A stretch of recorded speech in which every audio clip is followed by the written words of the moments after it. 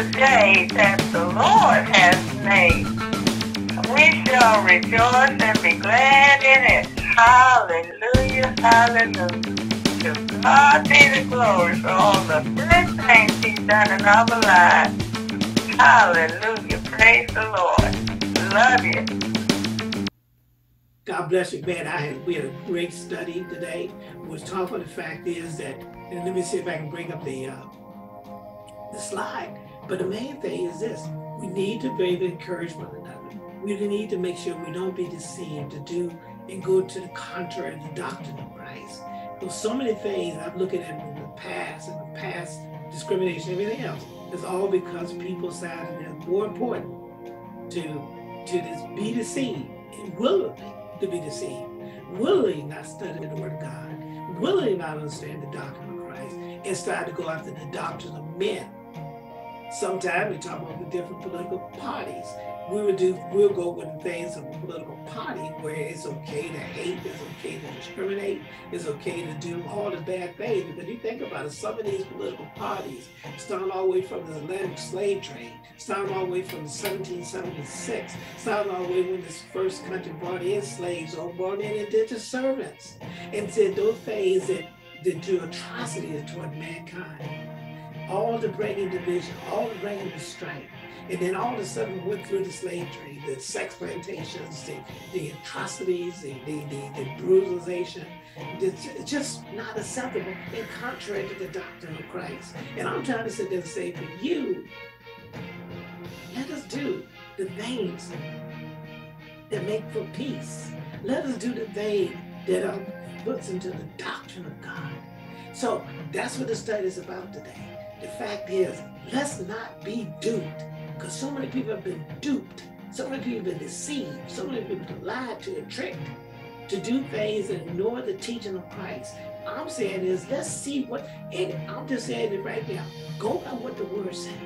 Does the Word tell you to discriminate? Does the Word tell you to hate? Does the Word tell you to not forgive? Or does the Word tell you to forgive? Does the Word tell you to love? That's the doctrine, the teaching of Christ.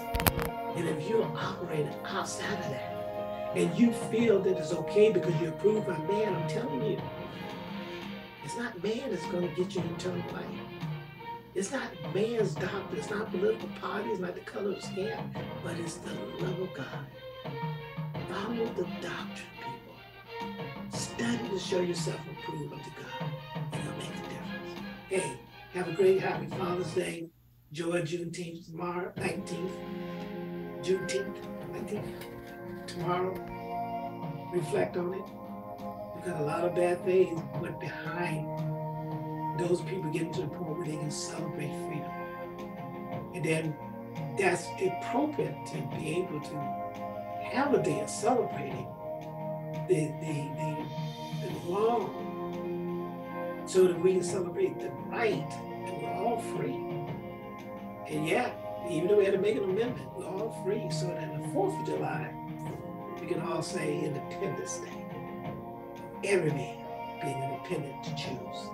And God gives you the right to choose, and that choice is life through Christ. Amen. God bless you. Appreciate you listening, and we'll see you when we see you. And don't forget to subscribe. Don't forget to subscribe to the channel. And I'll break this down to like A, B, C, and D, as always, so that you enjoy. So enjoy the study. And I'll see you when I see you. God bless. Bye-bye. Now you got a comment on that one, good brother? Because it'd be good to hear it if you want to say something. Because as those who profess to be Christians, he said, by this shall all men know that you are my disciples, if you have loved one to another. Go ahead, Chris. Yeah, well, with that being said, and the condition of the world today, come on now. If a person or a group of people decided to walk around in this love that's described that us Christians supposed to be doing or living, you'd be looked at as a peculiar people. Come on now. I like that. You would differentiate yourself from everybody else. Come on So now. therefore, he is very right. Woo. You will be identified. You be marked. Come on. You probably be considered strange. Yeah. And then, like I said, then they will consider you an outcast. Mm-hmm.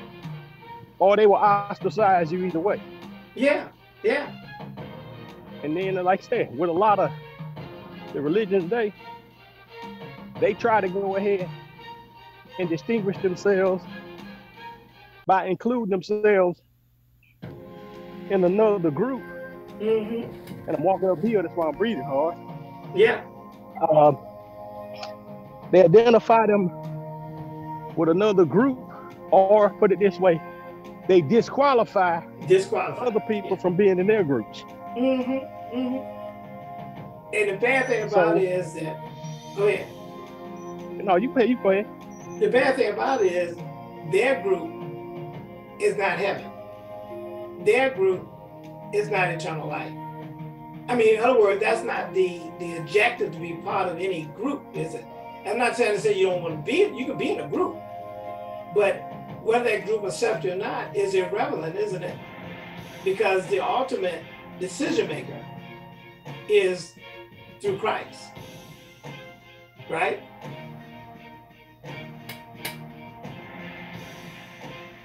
That's yes, sir. The whole, yes, sir. Yeah, that's the whole point for people who want everybody to know. Chris, I gave a scripture earlier that says is that all men, all of us, every last one of us will give an account of ourselves to God. Every last one of us.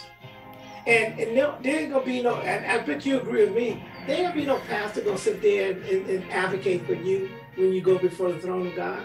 Do you know that? Do you know? Well, that's the way I feel about it. You're gonna be judged for what you know, what you were exposed to, and what you separated and rejected as being the truth of what's real. Exactly. Because in the end, come on, you and God got a one-on-one relationship. One-on-one. Come on. And that's what we're trying to tell people. You have a one-on-one relationship. And the scripture, just in case people don't know that scripture, and I'll show it to you right quick. I'm gonna throw it back up there for people to see. Just in case they didn't catch that, Chris, I'm gonna show them real quick. It says right here in Romans, I put it on my slide. I keep it up there all the time, Chris. It's one of my cover slides, even when I do a title. It says in Romans 14:12, which is what you just said. So then every one of us should give account of himself to God. That's what you just said too. You paraphrased it. I'm giving it the authority that comes from the Word of God. Is that every last one of us, I don't care what kind of group you want to be in, what kind of group you want to be accepted in, what kind of group want to reject you, it doesn't matter. That group, in that group, everybody in that group, everybody outside that group will give an account of himself to God. All of us will give an account of ourselves to God. Therefore, it's more important for us to be able to study the Word of God so that we can do the will of God opposed to the will of a group or the will of a person or the will of a man. Because a man ain't gonna put you in heaven or put you in hell. The Bible says God makes that decision. And if you sit there and trust in a man to make that decision for you, you made a decision to go to the wrong place. Because you're going to go before God and say, well, Lord, I was trusting and the man told me. You know, they're going to say, oh, with Brother Pastor Chris Anderson, I was talking last week, is, Chris, what you going to say when you go, what do you think people think they can say before they go, when they go before God anyway? What are they going to say? Well, according to Pastor somebody, I'm good. My toll been paid. They ain't gonna take into account of what they actually did. Because the preacher told them, you know, pay X amount of dollars, donate to the church. Say Hail Marys, and you're gonna be all right. You're gonna be all right. Yeah, you're gonna tell Father, hey, Father, so he gonna say so-and-so told you. So did so-and-so tell you that you got to give an account yourself? you got to give an account for what you did and what you knew. You got to give an account for what you studied. You gonna give an account. You must give an account to yourself, of yourself. And it's not gonna be based on what somebody said, because the Bible says in John 3:16, it said it before. God so loved the world that he gave his only begotten son, that whosoever believes in him, not in the pastor, not in how much money you gave to the church, but in him, his son.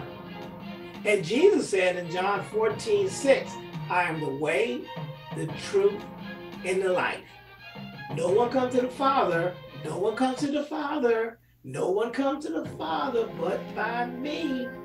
If you don't go by him, you ain't going to the Father.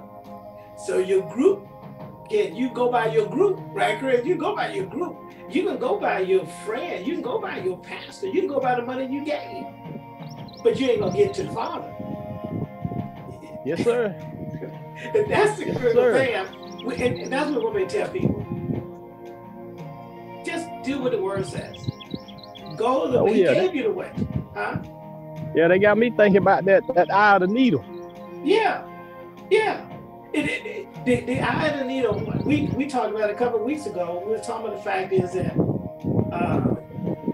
a lot of people, when they use the analogy of the needle, we was talking about the fact is that when the gate is closed and you're going through this smaller door through the gate, and a camel will have to get on his knees, and everything that's on the camel will have to be taken off.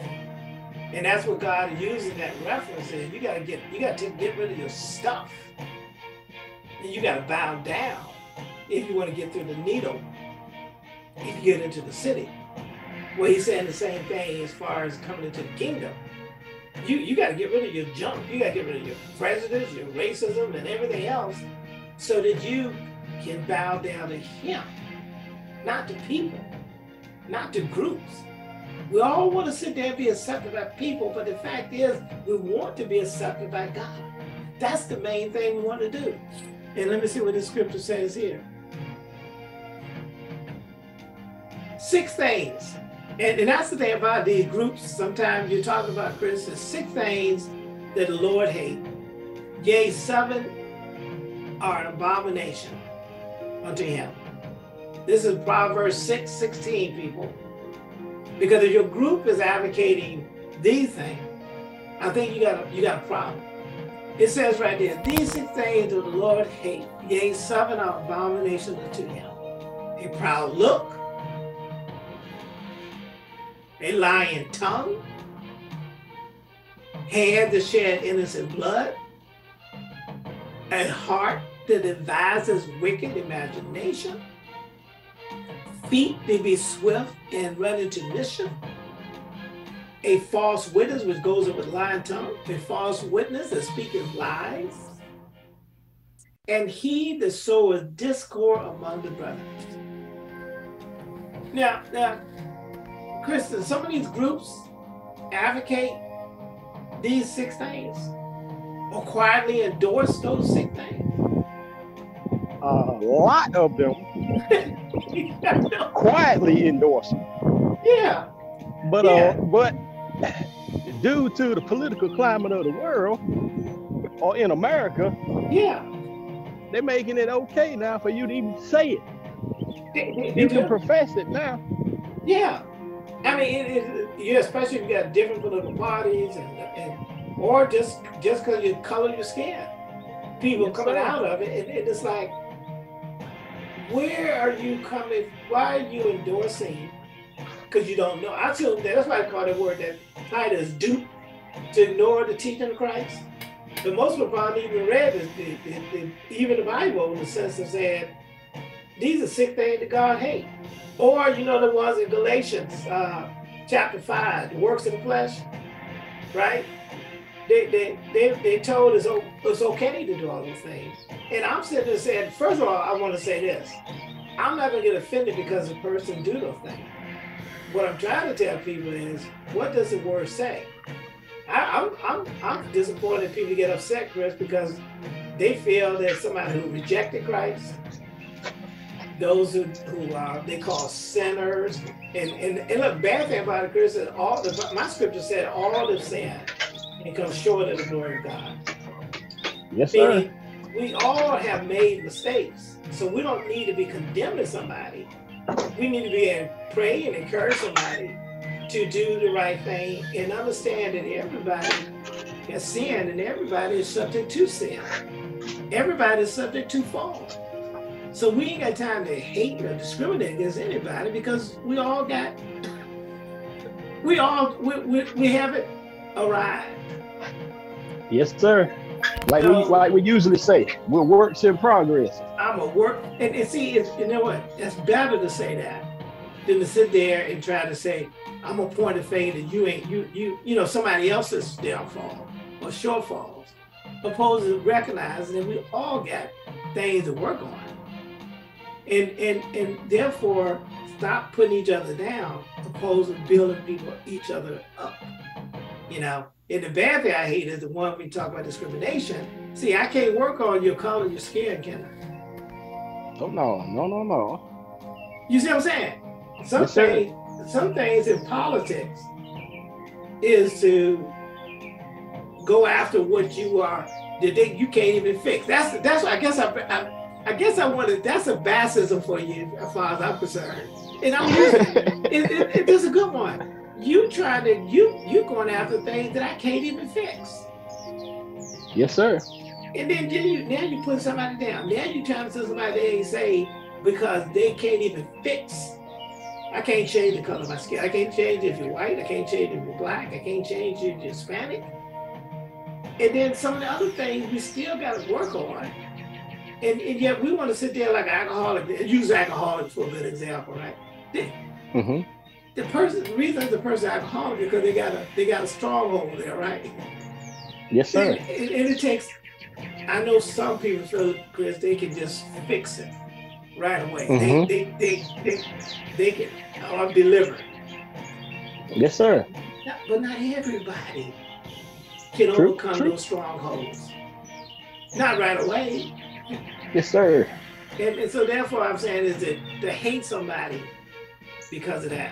And in some cases, murder people. And that's what we're talking about with the lynch and everything. You murdered me. You murdered people. Yeah, but see, a lot of what you're saying, and this we're finna hit a bat saloon here. A lot of these outward things that you see, like you say, you see the discrimination, you see the lynchings, you see all of that. That's just the outward manifestation of really an internal problem. Yeah. With either within yourself or within the group or organization that you are with. Yeah. I was saying, I was looking at the study yesterday. I think I sent some of that to you guys on the video. Was that the fascism? Well, I probably sent that one out, but it was talking about the fact is that how politics and how things such as fascism and everything else is that politicians do mass hypnotic or mass deception to people using simple titles to get people to do bad things as a group. In other words, a mob mentality is hypnotized to the point that all they just get the word, speak the word, and I'm gonna go in and take Black Wall Street and burn it down. I'm just gonna burn it down because there's somebody that did something wrong. Well, you remember how that one came out, right? The truth of the matter is some young man stumbled in an elevator, and touched somebody. But by the time it got to the mob, what was it? Oh, he raped somebody. Yes, sir. And now we're gonna burn that. Look, then we're gonna burn the whole town down. And how many other towns been burnt down? And how many Yes, other sir. people have been discriminated? I saw an article the other day where F-22 pilot, black pilot, he decided to quit because he tired of discrimination, you know, in his elite group. He still was not accepted. Yeah, it happens all the time. It's been happening. And those people, the bad thing about him telling people is that he told you that like these are sick things that he hates. And then there's a work in the flesh. He has not endorsed those things. This is 1 John 3:14, people. We know, you may like this one, Chris. Look at this. We know that we have passed from death unto life. Because we look, and see, this is a critical thing, people. Because we love the brothers. That's a deep statement there, right there. It says, we know that we have passed from death unto life because we love the brothers. He that loveth not his brother abide in death. Now, that'd be interesting what the bastard will say on that one. Because 15 says, whosoever hateth his brother is a murderer. And you know that no murderer has eternal life in him. Hereby we perceive we the love of God, because he laid down his life for us. And we ought to lay down our lives for the brothers. Now, did you hear the word that came out of my mouth that I read for the word of God? Yes, I did. And go ahead. This is amazing to me because, like I said, I've been doing, you know me, I read and study a lot of different stuff. Yeah. But a lot of this is kind of based, a lot of, how can I say, alternative religions, alternative groups use a similar strategy or a similar oath, because that's what this can be construed as an oath. Because like you say, I have passed with my brother, with my group. And then it says, he that loveth not his brother abideth in death. Yes, so sir. These groups, like I said before, you have to decide what are the discriminators that are going to make you my brother or disqualify you from being my brother. And one of the simplest things to use to disqualify or make someone your brother is something your senses can use, is your eyes. I can always see a difference in color. Go ahead. Now, if I'm going to judge you from the inside, I can accept you as my brother more readily. But if I'm using my senses and my eyes, I can see the difference. Interesting. I can touch the difference. Yes, sir. I do not, and check this one out, Pastor. I think I'm preaching right here. I do not have to have faith in you to discriminate against you. Oh, you can't. You won't have faith. You won't have faith. Now, if I have deep faith, I have to go by what's in my heart, what's told me, what I feel, my conscience, or my inner God speaking to me, to decide who's my brother and who's not. Right. I have to deny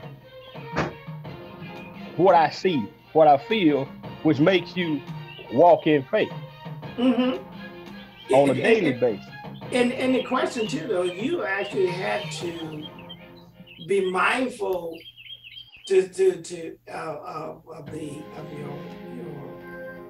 fleshly thinking, to even try to discriminate on God's creation and to just isolate into just a selective few. Because the Bible doesn't say, matter of fact, for everybody else to listen to this, I wanted to show this too. Let me see if I can get it bigger though. And he that doubteth is damned if he eat, because he eateth not of faith. For whatsoever is not of faith is sin. And that's what we want to close up with. And that's what I want you to remember. Is the fact is we don't judge and condemn one another. We love one another. We work with one another. Amen? All right, so thank you for listening. We'll probably cover those scriptures again next week if the Lord is willing. But the fact is, don't be duped. Don't be deceived. Trust in God. Love one another. Encourage one another. So that we can all meet on high as all nations, all families, all tongues, all kindreds. Let's not take the man construct, because man construct, social construct, can send you to eternal death. And I fear that so many people, especially since the Crusades, all the way up to now, generations, I'm afraid some of those people are not with the Father. The Bible says absence of the body is present with the Lord. That's only if you're in the Lord. And the Bible says tree is nobody's fruit. Amen? Hey, we all got things to work on. But the main thing we can at least work on is not to condemn one another, but encourage one another. That's what I want to say. God bless you. I appreciate you listening. And I'll see you when I see you. Have a great holiday. Happy Father's Day. Happy June 19th. Enjoy, reflect on it, and rejoice. Freedom is for everyone. God bless you. Bye-bye. This is the day that the Lord has made. We shall rejoice and be glad in it. Hallelujah, hallelujah. To God be the glory for all the good things he's done in our lives. Hallelujah, praise the Lord. Love you.